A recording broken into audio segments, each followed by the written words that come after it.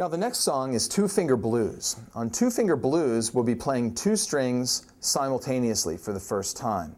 Now, a lot of students struggle with this a little bit because they want those strings to ring at exactly the same time. That's not really what we're working for here. We're going to be playing two strings on a downstroke with our thumb. It's going to go down, and really, if you hear that in slow motion, there's a little bit of a delay, but we're going to get across those strings quickly.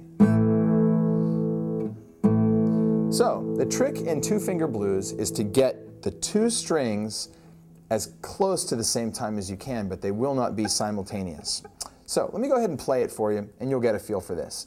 This is another one of those songs also that you can decide to have your index finger on the 2nd fret or your middle finger on the 2nd fret, depending on which is more comfortable for you. I like to play it with my index finger on the 2nd fret. So here we go. Two Finger Blues.